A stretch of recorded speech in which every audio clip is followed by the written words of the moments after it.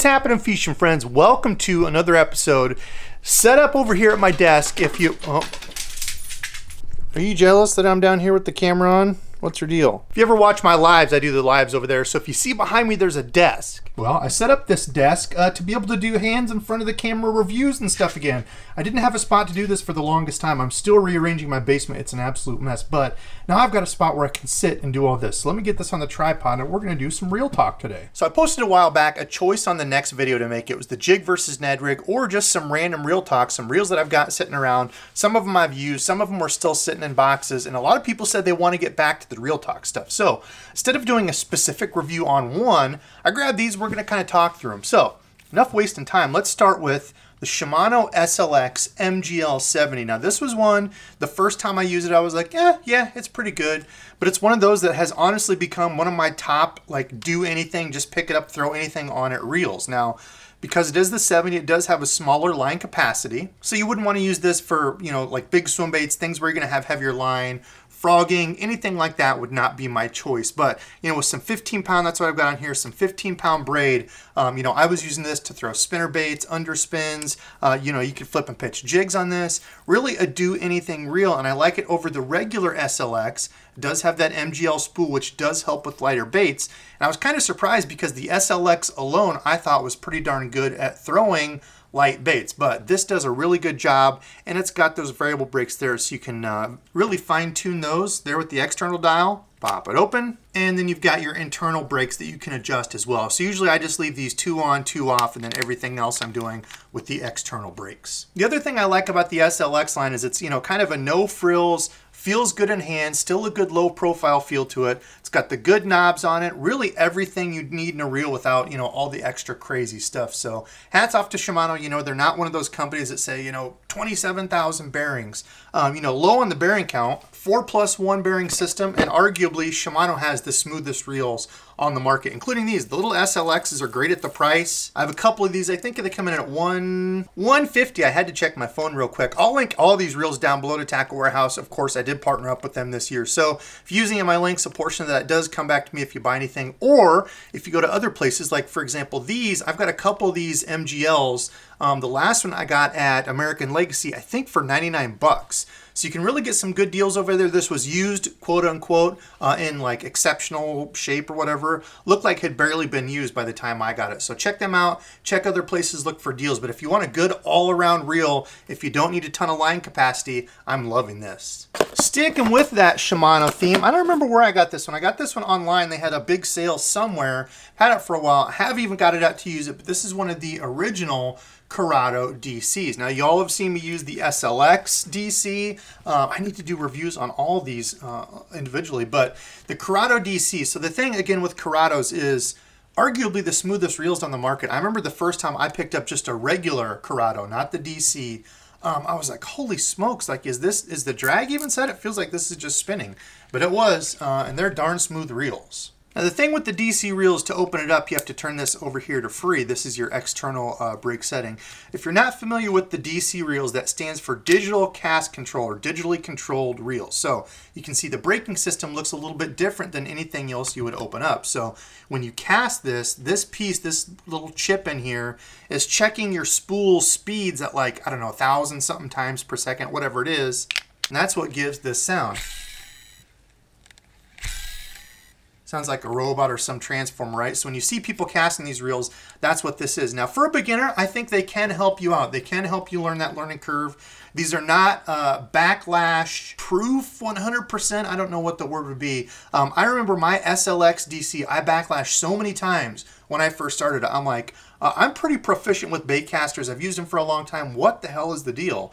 The thing for me was I usually keep my spool tension pretty loose, and I noticed for the DC, the SLX DC, I had to have my spool tension a little bit tighter than I would normally go. So really when there's no side-to-side movement, and just a little bit more, and then I didn't have any more issues after that. Now, of course, if you hit something with it in mid-cast, a tree behind you or grass, you can still mess it up. But casting into the wind, skipping under docks, that sort of thing, a DC reel does really come in handy. But people ask me all the time, should I go with a DC reel? Should I not? Should I?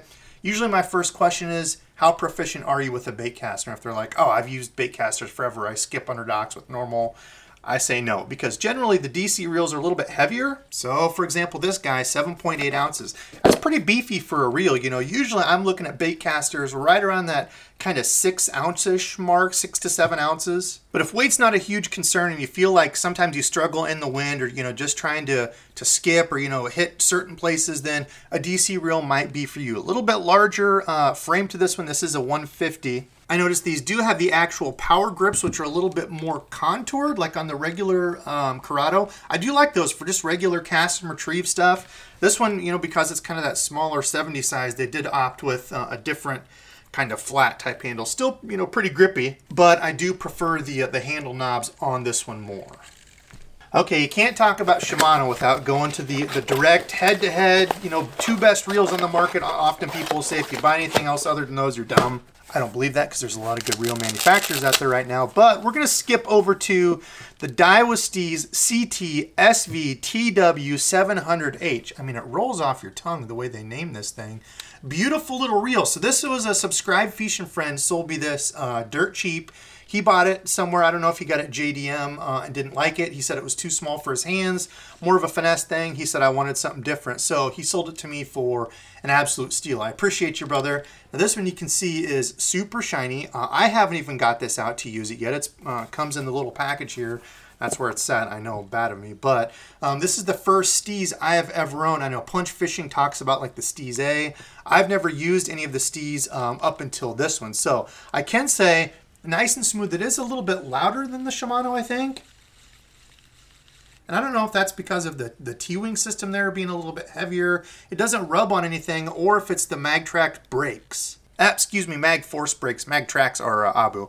The Mag Force brakes are this, you know, air rotor control that they call it. If you've never seen inside a Daiwa reel, pop this open and they look a lot different than the reels you're used to. So this little guy has the G1 Duralumin spool, which is supposed to be lighter than like magnesium, aluminum, so they can use, you know, the same amount of material, or even like this one, you can see it's a very small spool and make it weigh less. Now it's interesting because it has this induction rotor here. So this moves in and out. If you can see that as you cast, this piece moves into the magnets here. So when you put this inside there, that cone fits in there. So it's kind of like they're magnetic brakes, but it's also centrifugal because as you cast, that moves out. So it's an interesting brake system. And I think one of the best things about the Daiwa reels is the brakes. In my opinion, it's the best braking system out there. Daiwa reels are extremely hard to backlash. I'm going to talk about one here at a little bit better price point.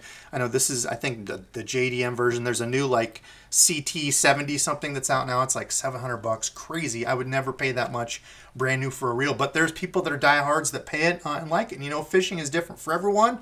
If you want to pay a little bit more and enjoy it, that's up to you. But if we stick with Daiwa and switch gears, remember how I said one of my all-time favorite reels, just like all use? One of my other ones for the year has to be the Daiwa Tatula 150. Now, the thing that I know that turns a lot of people off about Daiwa reels is they have a longer profile and a little bit larger frame kind of sideways. So if you compare this Tatula 150 to that smaller SLX MGL 70, you can see the size difference there in frame. Also, side to side, it's kind of hard for me to show it this way, but it's a wider reel as well. So if you have smaller hands, or if you like that real small compact profile, Daiwa may not be the thing for you. I know some people also don't like the brakes out here.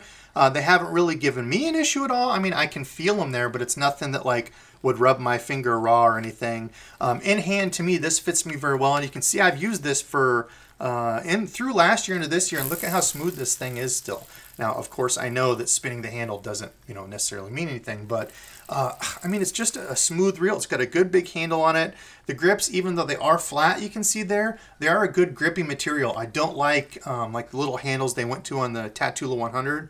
They're these little scrawny handle deals. I don't know. I don't like them, but it's still got the T-wing system in it. And the T-wing system, after you press the thumb bar down to cast, it makes this larger system in here. So the line guide portion, when you cast, the line has less, I guess, surface area to hit up against and bounce against.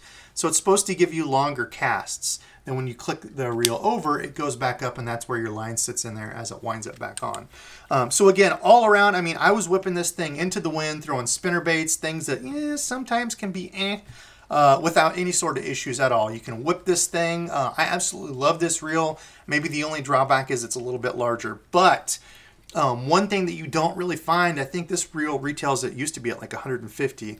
I got this over at Sportsman's Outfitters. They had these on sale, I think that was 2 years ago, for I believe $100. So again, look for those sales, look for different places. But the cool thing about these is if you want a good frogging reel or a jig reel, something where you're just slamming those hook sets hard, or maybe you're fighting bigger fish, this has an aluminum handle side plate and an aluminum frame. Something that you don't find in a lot of reels. Like you look at Lew's, for example, you have to get up to like the $250, $300 mark before you get that in a lot of them. I think that one of their HD, like the 300 size reels, has that. But as far as a lower profile reel like this, aluminum handle side plate and aluminum frame, tolerances in it are real good, super sturdy. I mean, if you got in trouble, you could always pull this thing off and throw it at someone in self-defense. That's how solid it is. Maybe a little bit heavier than some reels out there, but if you want a good all-around solid heavy-duty reel, I would highly recommend it. Okay, over to Lew's. I know I'm kind of going out of order here. My OCD people are probably scratching their eyes out, but the Lew's BB1 Pro. So I've got one of the old BB1 Tournament Pros, and it was one of my favorite reels. It was before they did the quiet cast brakes, and you did have to keep the brake race oiled because it would start to screech. So that was one thing I know that that Lew's fixed with these when they went to these little orange red brake deals. So these are centrifugal brakes. These move in and out as you cast. Those little pieces rub against this brake ring here, and that's what slows your reel down. Yeah, there it is right there. The quiet cast adjustable centrifugal brake 6-pin system. And it is quieter. I've not had to oil any of these that I've got this on. Most of their new ones have it. But the new BB1, and yes, I do use both left and right-handed reels. That's something I taught myself to do a while back. Just for ease of, man, a lot of times you find certain reels on sale and it's only a left-handed version. So now it doesn't matter what it is, I can use either. But the BB1, larger line capacity, so a lot of guys like these for cranking. This does have the bigger handle, I'm guessing 95 millimeter. The knobs are a little bit larger as well, so instead of being like those flat LFS knobs, they're contoured a little bit, and they feel maybe just a little bit longer this way. They do feel pretty good in hand, kind of slick still. I wish these would have some sort of texture, not my favorite material. I like this stuff on the Daiwas better. See, these are dirty, like I said, that's used, but you know, definitely a more grippy rubber type stuff on it. But again, Lew's, and this is a little bit bigger. The BB1 frame is not one of the LFS frame type deal, the lighter, faster, stronger, those, you know, real small frames. But this is still a small frame. All in all, feels good in hand. If you're using something where you want just a little bit more line capacity, or making big long casts with topwaters, cranking, and I know these do come in some slower gear speeds. For example, I got the 6 2-to-1. I think they make a 5-speed, which is better for cranking because, you know, when you've got those lures that have more resistance, a lower gear ratio like that, you get more torque. So you just don't get as tired as much. You don't have to work as much at it. So haven't even got this one out yet. It was new for 2022. I like it. I don't know. Comment below and let me know what you think of the. I like that it's all blacked out, like the dark metal, the, you know, just black, a few gold accents. I love boring, like sleek reels like this, so I like the looks of it. I'm kind of boring like that though. Now switching gears to a reel that confused me. Oh, one thing I forgot to point out, on that BB1, there was a scratch on the front of it. Look at this one. So there's a chip of paint there. There's a paint chip there, and if you notice, Lew's stopped putting like any sort of protection on their reels. Now, I don't care if it comes with like this stuff. You can get the guides, you know, online, but you know, at least put a little bubble wrap in there. Is this gonna, you know, mess up the performance of it? No, but it'd be like me going to a car dealership and seeing scratches on it and the guy being like, it's not gonna mess with the performance, you're all right. So this is the Lew's Tournament Light. Again, I think this was Sportsman Outfitters that had this one for like $100 off. I picked this one up and it's really confusing, kind of in the line of Lew's reels. So the Lew's Tournament Light LFS retails at $250, is an aluminum frame with C45 carbon side plates. Now it confuses me because it looks like pretty much the same reel as the Lew's Custom SLP, which is $180 retail and has been one of my favorite reels to use all around this year. Now you notice the big discrepancy. The weight on that one is 6.4 ounces versus the lighter, I guess as the name implies, Tournament Light LFS. Otherwise, not gonna lie, they are pretty darn similar. So if weight's a big thing, and you can feel in hand, this thing does, you know, it is very, very light. And again, it is that LFS frame, so it's that real small, compact, You know, if you like that feel, oftentimes when I'm pitching and flipping, I do really like the loose setups or anything like that where I'm doing a bunch of work like this way. I want to finger the line, you know, feel those bites, you know, flipping like a Texas rig or something. These are sweet reels. Now, again, remember, they are carbon side plates. I am a huge proponent of aluminum frames. When you get into the real thick stuff, bigger fish, heavier baits, I think an aluminum handle side plate, this is a big deal. But for just stuff like this, as long as you don't have the drag locked completely down fishing, crazy hard, heavy stuff, usually you're going to be okay. Now, these do have those centrifugal, but they're externally adjustable too, so you don't need to get into it. As you can see there, it's got your dial with the numbers. You just click that to make it how much brakes you want, and you're off to the races. Your spool tension does have the line indicator on it, as you can see there, so you can set what line you're using. This does have the carbon fiber handle, so you know there are some kind of cosmetic-y things you're paying extra for this one, but you know, weight is honestly one of the things you're going to pay for as you go up in price of rods, reels. Generally, it's going to be a lighter product. Not always, but generally weight is something that you're going to pay for, and I think that's kind of the case here. Choosing between the two, again, I haven't even got this one out yet, but that custom, the black one I showed you before, has been one of my favorites. Okay, last up, I've got a couple spinning reels from Okuma. Now, the first Okuma spinning reel that I ever got was the Apixera. I think on sale from Amazon. Tackle Advisors left a link and said, hey, if anybody wants one, I think they're regular like 60 bucks. I got mine for, I think, $32. Awesome little reel. I used it for years until I dropped it on the concrete and it did break the little handle piece here. But overall, the reel held up really well. It's got the torsion control armor on it, and it doesn't feel like a cheap, you know, plasticky reel. It held up very well. I also like that Okuma does a good sturdy bail wire. I hate when it's like the little tiny one. My old Shimano, what is it, Sahara, I think it is. I did bend that a little bit so it doesn't like really click or anything. So that is one thing I do like about their reels. Now, both of these have it. You've seen me use the Okuma ITX. This is an extra one I had. I might be doing a giveaway of this soon, so keep your eyes peeled. But the Okuma ITX, again, has that torsion control. This comes in, I think, at $99, if I remember correctly. Good strong barrel wire. You know, I like the setup and everything on it. Dad likes the round handle too, because like anywhere you grab it, he's got one of these. Anywhere you grab it, you know, you're good to go. You don't have to fumble around. Some people love it, some people hate it. I'm kind of I don't really love it or hate it. It's just kind of there. But overall, pretty darn good reel for 99 bucks. I've been happy with mine. Now, the confusing part for me, so Okuma's got Baitcasters too, up to the $99 price point.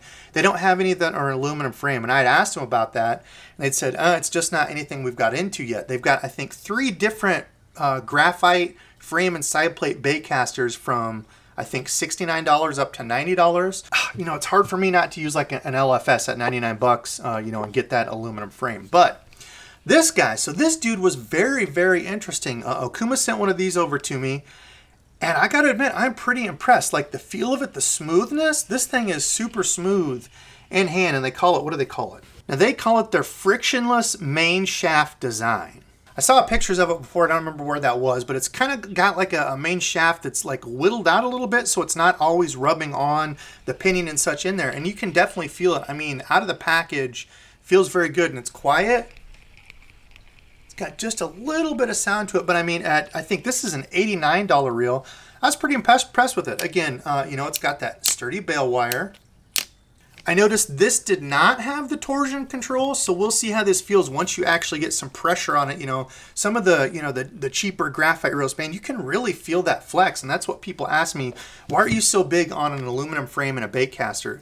Like, listen, I don't catch monster fish, but even like a 2-3 pounder as you're fighting them in, I mean, you can feel that flex. Like I said, I've roasted all graphite framed reels just from that. So bumping up to that, I don't think it's as big of a deal on spinning reels because I've always got my drag set a little lower. So when I pull into that fish, you know, you might have a little bit of drag slip, you can tighten it, but if that fish really pulls, it's pulling off drag. With my bait casters, I tend to have them set up harder because I'm fishing them around heavier stuff, heavier line. You know, if I flip a Texas rig into some wood, I want to hit that fish hard and be able to turn it out. I don't want it to take a bunch of drag and pull me down into that brush and stuff where I'm screwed, especially if you're on the bank. You know, you can't just troll out to it like on the boat. So with these though, I'm usually not fishing super heavy stuff. I'm generally a braid to fluorocarbon leader or mono leader, depending on what you're doing. So like 10 to 15 pound braid max on these with like 8 to maybe 12-pound fluorocarbon. Usually 8 or 10 is my go-to. So, you know, if you've already got a pretty solid $99 reel, you come out with this one at 89 bucks. Like, why is anybody gonna buy this one? I don't know. Maybe like there's the whole salt and freshwater thing. I know Okuma's big in the salt stuff. I don't fish there, but I'm guessing this will probably replace the ITX because, man, this thing feels really good. Again, I don't know. I'd have to look at all the specs and stuff. This might not be saltwater rated. I'm sorry, it's not something I look for, but feels good. Need to get it out and use it. But I want you all to do me a favor. Comment below and let me know which one of these you'd like to see a review on, a full breakdown. You know, we can take it apart, do whatever. Or if there's another reel that I've got that you're just absolutely dying to see you on, comment below and let me know. Listen, I hope you all enjoy the Reel Talk stuff. We're definitely going to be doing more of this soon. Winter is coming here in Iowa much sooner than I would like, but yeah, I got to deal with it here. So I'll definitely be doing some more gear reviews. Honestly, gear reviews, breakdowns, nerding out over this stuff are probably my favorite videos. I love talking about gear, testing out reels and stuff, and I just haven't done a ton of it lately. So please do me a huge favor and comment below. Let me know which reel you would really like to see me go in depth on. If it's one that I don't have, I'll try to get my hands on. I've been trying not to spend as much. I know times are tough. A lot of people have had to tighten up their wallets. I've got some extra stuff around here, so I'll probably be doing a giveaway soon. So keep your eyes peeled for something like that. Now today's subscribe fishing friend, gotta give a shout out to Stacy. Stacy Goes Outside. Check out her YouTube channel. She just went fishing with old Roland Martin. She's an OG, has followed me for a long time. I appreciate the folks who continue to support, follow me, you know, watch on the live streams, watch the videos. I don't need, you know, you don't need to send money. A lot of people are always saying like, oh, I wish I could send you something. Listen, I don't need all that. I want you to watch, comment, subscribe, share the videos. All that's free and it helps me out a ton because I would not be here without all of you. So that's enough for me. I got to get to editing. Thanks for watching and until next time.